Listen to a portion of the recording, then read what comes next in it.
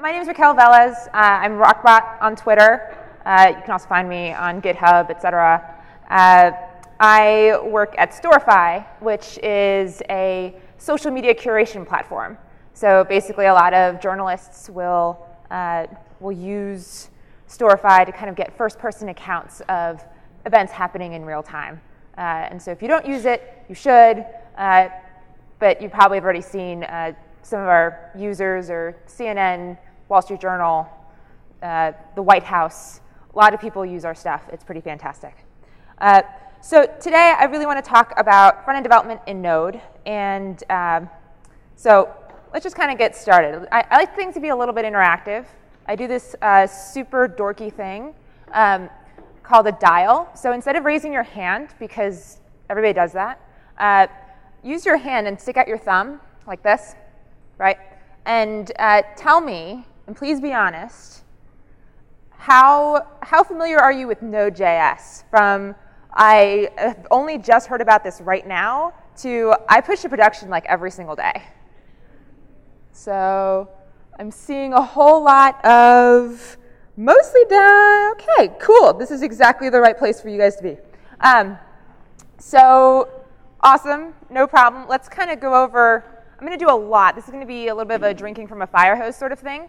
So if it freaks you out, don't worry. I'm putting all of my slides up online. It'll be fine. It'll be fine. Just try to follow along as much as you can. So really, Node.js is server-side JavaScript. Kind of blows your mind, right? So if you think about it, like PHP or Ruby on Rails, those are server-side languages.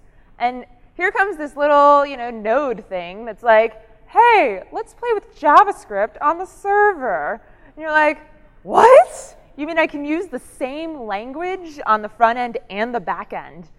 Okay, if that doesn't blow your mind, I don't know what will. I mean, maybe monkeys on Mars or something. But so Node, the name of the game of Node is real time. It's built on Chrome's V8 engine, so it's super fast. It's asynchronous in nature. That means that basically we have a single thread. It's not multi-threaded. It's single-threaded, and all that really means is that whenever you're sending instructions to the machine to do stuff, you only send one at a time. But as soon as you send one off, you send off the next instruction, and then you wait for your first instruction to come back with using a callback. If that doesn't make sense to you, that's okay. Don't worry about it.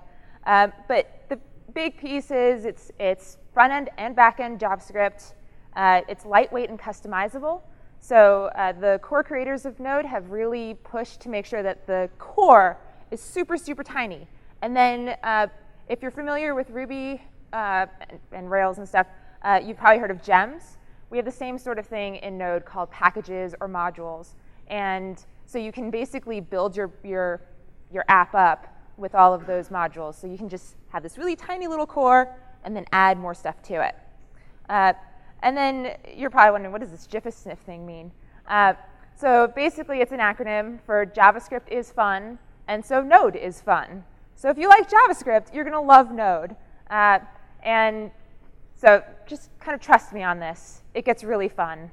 You'll never want to stop. So to get Node, just go online to nodejs.org. Not that hard. You don't have to do that right now. Do it when you get home. Again, like I said, I will post my slides up online so you can follow along at home. But the reason I love Node the most is that I get to prototype really quickly. So anytime I'm starting a brand new app, even if it's just something small, like my mom wants, I don't know, a little to-do app or something like that, I'll just spin up a Node server. And I'm going to show you exactly how to do that today. So I use Express as an MVC. Dial, MVC, model view controller. OK, good. Most people know what that is, so I don't have to explain that. So I use Express as that, and then I use HTML, or I use Jade for my HTML preprocessor, and I use Stylus for my CSS preprocessor, which is what I'm going to talk about today.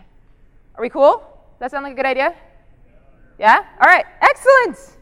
OK. I should also note that you can use whatever preprocessors you want with Express. If you prefer Sass or Less or EJS or whatever, that's fine. You can totally customize it. But today, we're going to talk about Jade and Stylus. Okay. So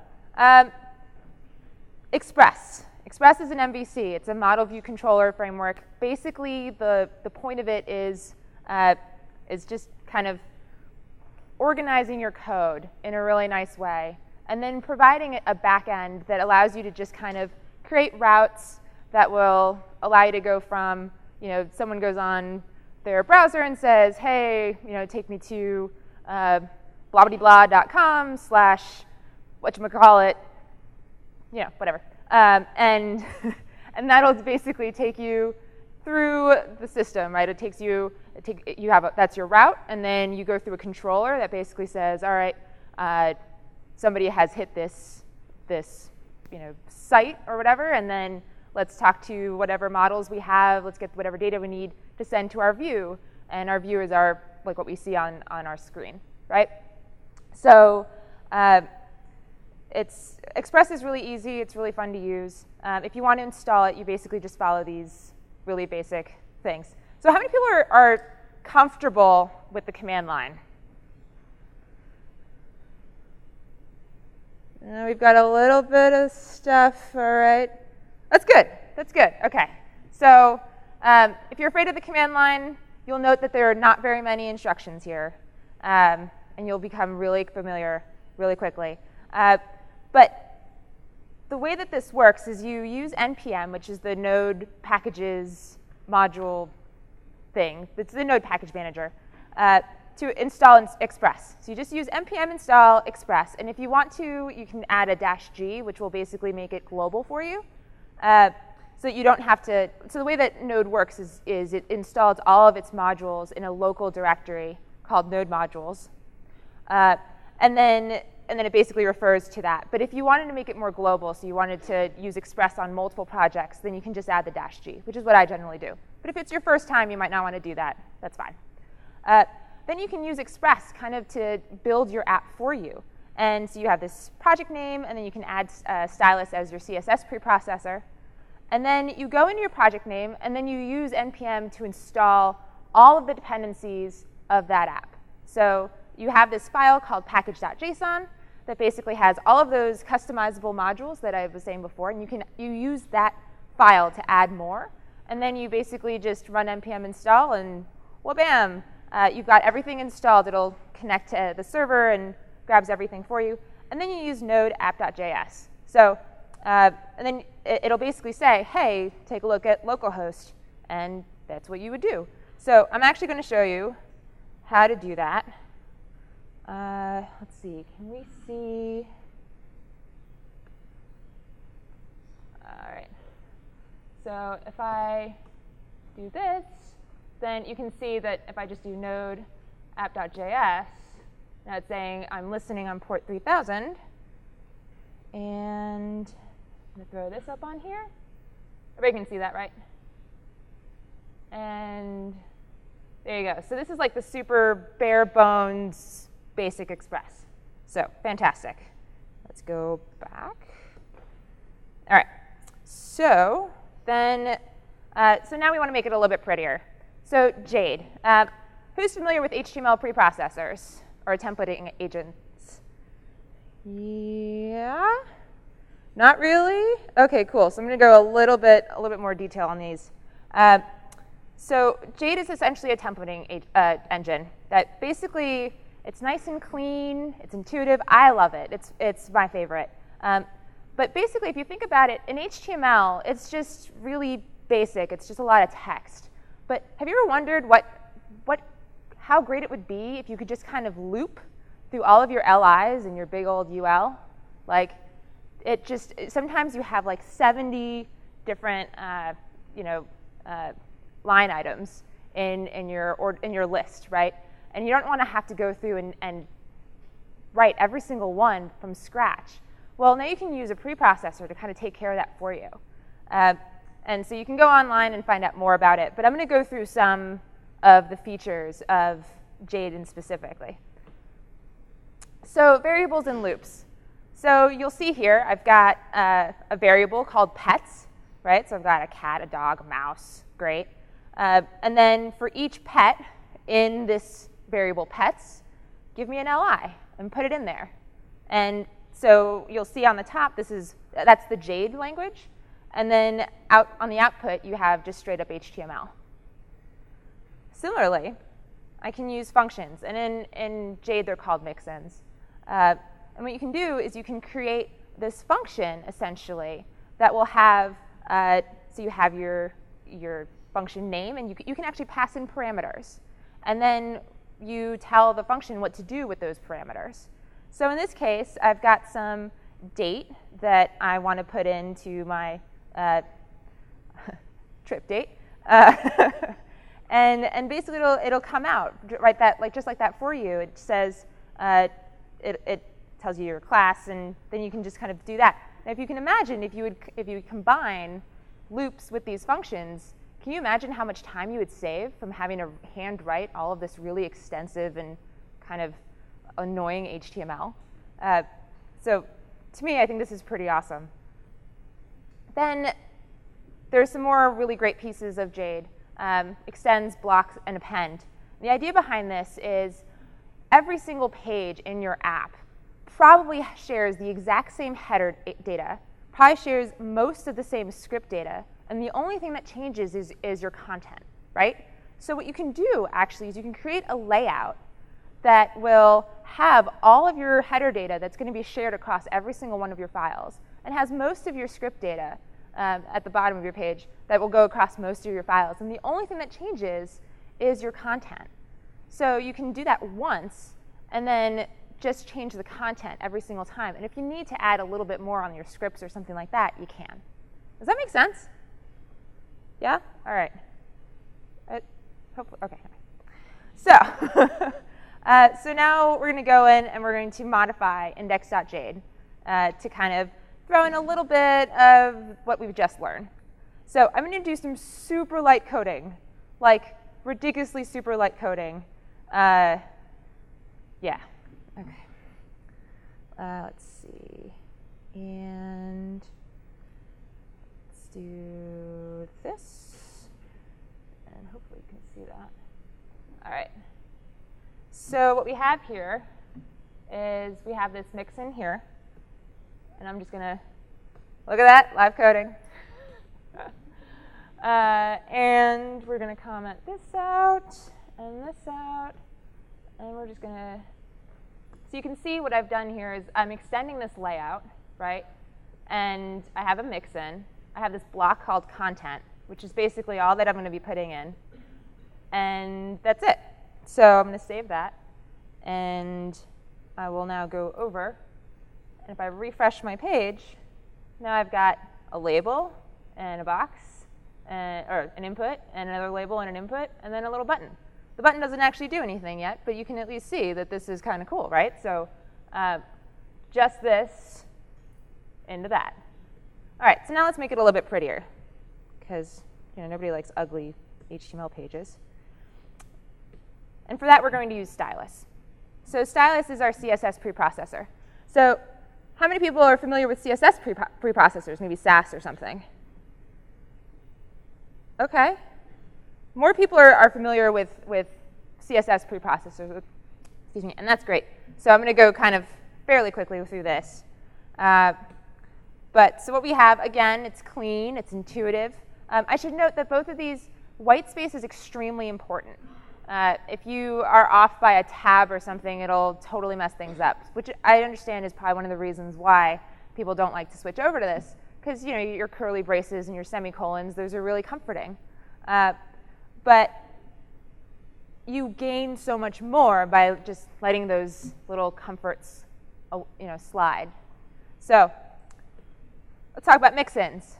Let's say, how many of you really, really love vendor prefixes? Yeah, I didn't think so either. So nobody likes the vendor prefixes, but right now, at least for the foreseeable, next couple of months until somebody decides to finally change something or whatever, we're going to have to deal with them.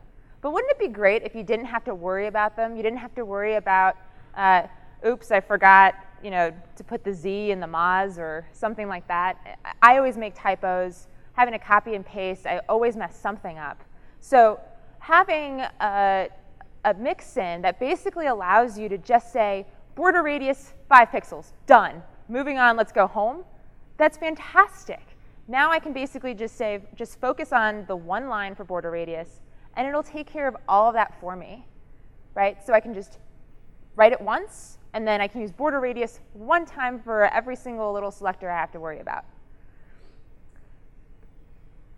Similarly, or in addition, if you really like this notion of mixins, with Stylus, there's an extra little plugin called Nib that takes care of all of these and more. So they're already written for you. So you don't even have to write your mixins yourself.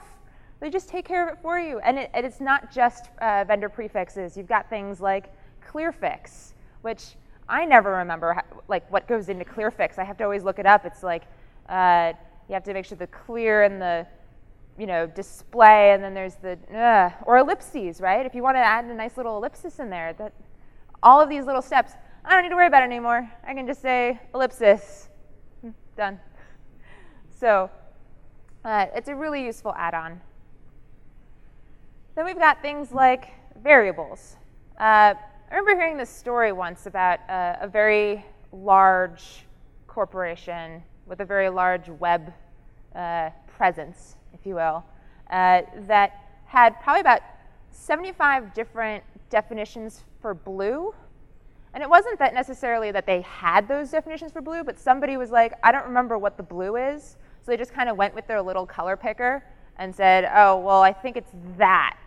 And then they just took that HTML, or that, that hex and plugged it into the CSS. And when you have a really large team, that just starts to get ugly, right? Or how many of you have ever had a client that said, you know what, I don't like blue. I like orange. Make all the buttons orange. You ever had that? I have, yeah, right. It's so infuriating. So what do? You have to go in, you have to do a control, find all, replace all. Hopefully they're not different versions of the same, blue. But with something like Stylus and variables, you don't have to worry about that anymore. You declare your variable at the very top, say, this is my active button face. Done. Now, client comes in and says, I don't like blue, I want orange. No problem.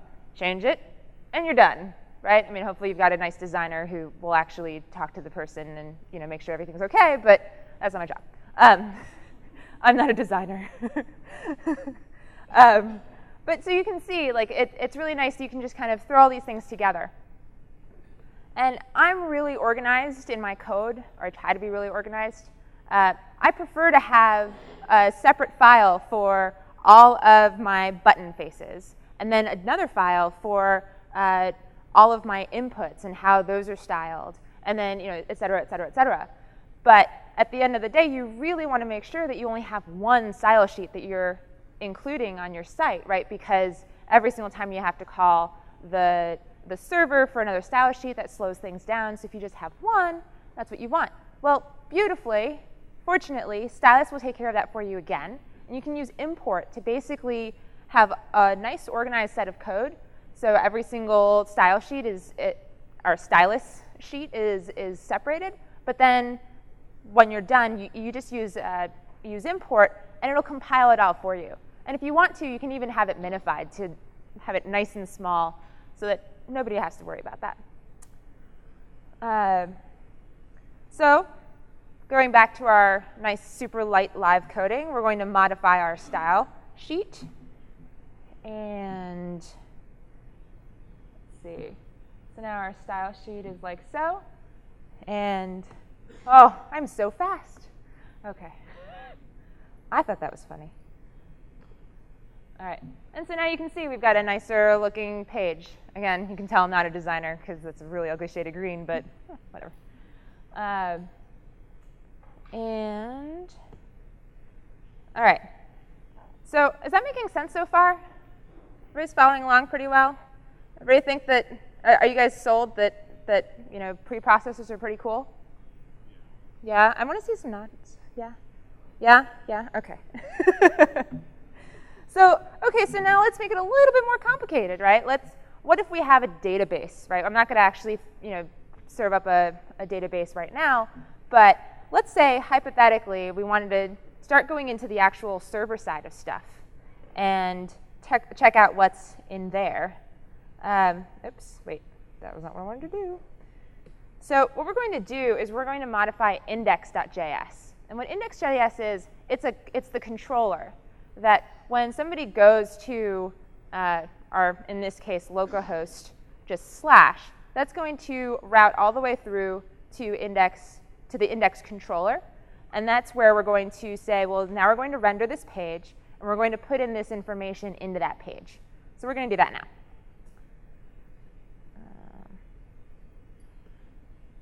So first I'm going to show you app.js, which is really the whole application.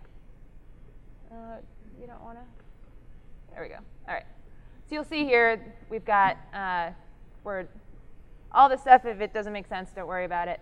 If it's all JavaScript to you. All right. I love my cheesy jokes. They're great. So like I said, here's your route, right? So in your application, get slash, and basically go to the routes index, which is your controller, which is right here. And so what we're going to do right now, what it does is it just sends off the title Express, which if you remember on the very first version, that it said Express, right? Like welcome to Express. But we're going to take that out. And we're going to throw in a little bit, just like we said, we're going to throw in this index, and we're going to call it sample project. And we'll throw in this Susan B. Anthony. Now, the only thing is that whenever you change something on the server side, you're going to have to restart your machine pretty much entirely. So, oh, it took forever. OK. That was sarcasm. So you'll notice it says Roy G. Biv is our placeholder here, and in our thing we changed it to Susan B. Anthony. And, oh, of course it hasn't actually changed, because what haven't we done yet? We haven't changed the index.jade, right? So we have to make sure that we change our index HTML, our layout, to actually accept all of this new data. So what we need to do is we need to change our loop, or we need to change the mixins that we currently have and put in new parameters, right? And we're going to add in a loop so that we don't have to actually write two mixins, or two lines for mixins. We just have the one. So we'll do that now. And so here, there we go. And we're going to take those out and put those in. So you can see, I mean, in this case, sure, I've got 2 lines that I'm changing into 2 lines. But if you can imagine having 7 inputs on a page, now I can take 7 mixin inputs, or 7 lines, and turn it into just 2, which would be really nice. So now it should, so Roy G. Biv, I don't know if you can see that at all, but now it's Susan B. Anthony. So you can see that I basically am taking this input.label and input.name and then input.whatever. Cool. So that's pretty much what I have on Stylus and Jade and Express. But hopefully you've seen just how easy it is. I didn't do very much more than everything that I just showed you in my presentation. It's literally as easy as just installing Express, spinning it up. Now you have a server on your machine that you can just go ahead and start playing around with. And what you might notice is that after a while, it's going to feel really nice. OK, so great. I have all these things. Now you can add some JavaScript in there. But what if you wanted to start adding some routes? Like, what if you wanted to press the button? What happens next? How do you want to move things forward? What if you want more pages? Well, now is your opportunity. I'm going to put all of this stuff up on GitHub. Go ahead and fork the repo and start playing with stuff, right? Hack away. Add new routes. Include more layout and styling. And then be sure to ask questions. I'm really easily accessible. I'm happy to help you out. If you have any questions about Node in general, you can use IRC, or you can just use any other options online.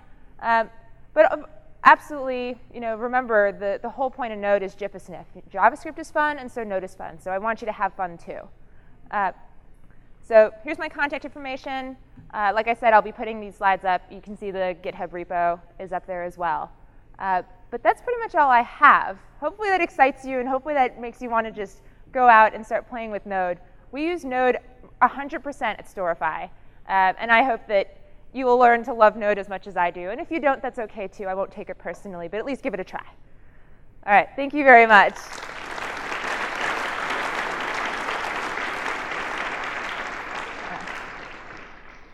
I'm happy to answer any questions you might have. Yes? What's the advantage you get out of Jade and Stylus over, like, I don't know, Camel and Sass? Like, on these libraries, Jade looks almost exactly like how we're using Sass. Right. What is the advantage more? Sure. The question was, what's the advantage of using Jade and Stylus over something like Haml and Sass? And the answer is there isn't really much. It really comes down to syntax. Jade and Stylus are really, they were created for Node, whereas Haml and Sass were really more created for Rails.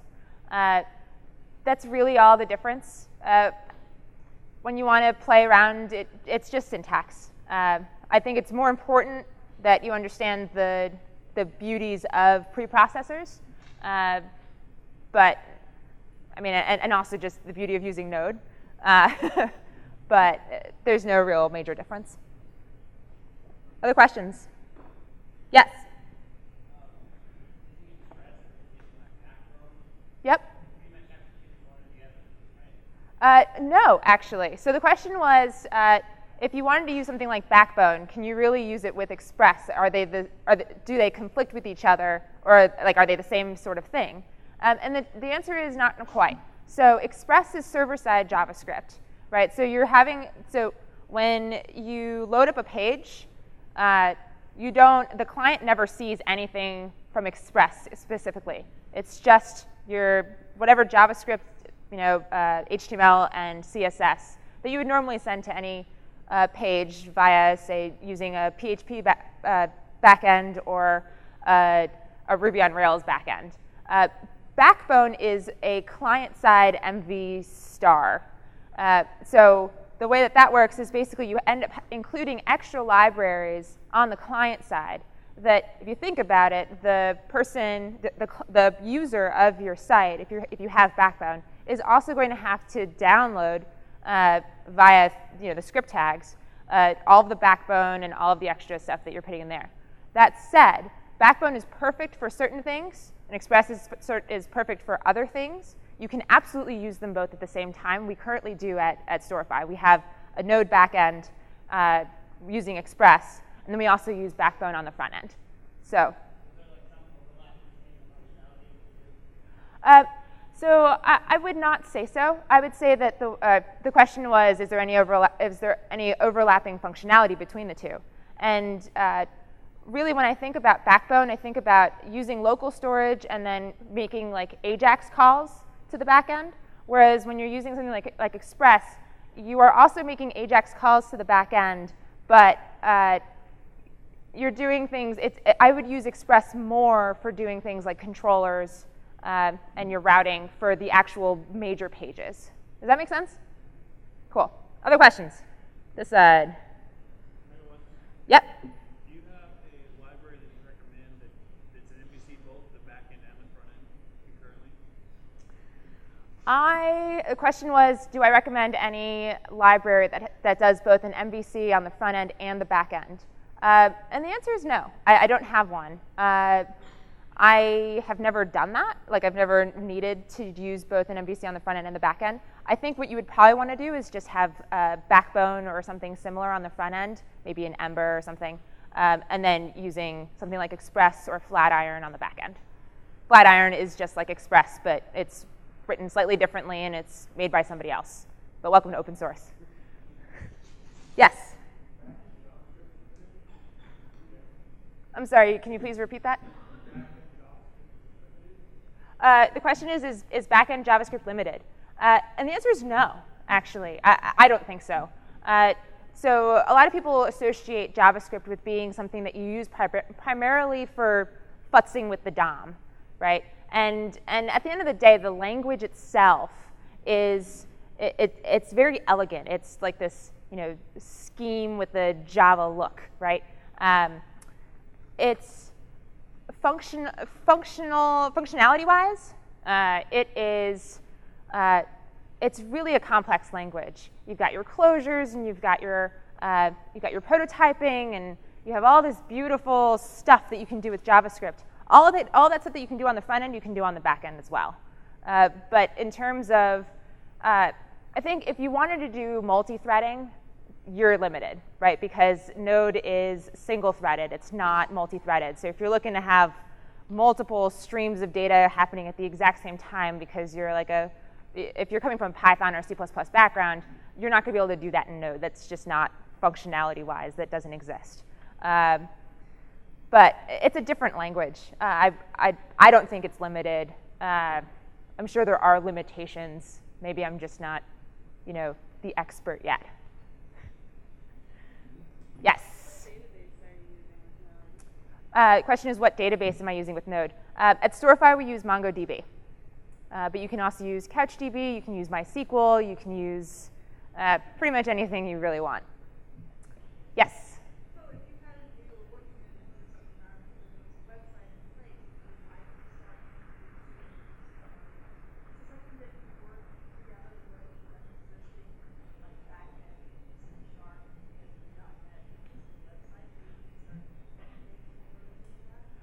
So the question is, let's say, I'm going to rephrase it if you don't mind. Let's say I have an existing backend in C# or PHP or whatever.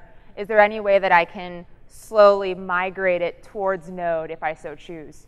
I would say, so you have a couple of options. Option one is you implement pieces of your website using Node. So if you have like a chat client, or if you have some sort of multi-user asynchronous sort of thing going on, then you can certainly have both running at the same time on the same application. But if you are looking to actually change the entire backend, you're going to have to just pick. You can't just kind of like have these two bindings together that will slowly turn into the one with a little snowball sort of thing. It gets ugly quickly. I would say your best bet is to either pick a component that you're just going to use Node for, or rewrite the whole thing, which no one wants to hear. But I generally would recommend using it for a brand new component or using it for a brand new site. Other questions? Yes? When you changed the JavaScript, you restarted the server. Yes. Is that a thing that you have to do with Node, for example, in production? It is, actually. So in the same way that when you have a PHP or Ruby sort of service, you're going to have to restart. However, there are modules, packages, that will kind of automatically restart things for you. One of my favorites is NodeMon for local stuff that basically just watches to see when you've changed something on the back end, and then will restart the server for you. So you don't actually have to sit there and change your window and Control-C and then run it again or whatever. But you do have to, because now you've basically changed the functionality of the back end that's kind of static instead of dynamic. So, other questions? I see no hands, so I'm going to assume you all know everything now. Or you can just come and ask me anytime. Feel free to reach out to me. I'm really easy to get a hold of. All right? Thank you so much.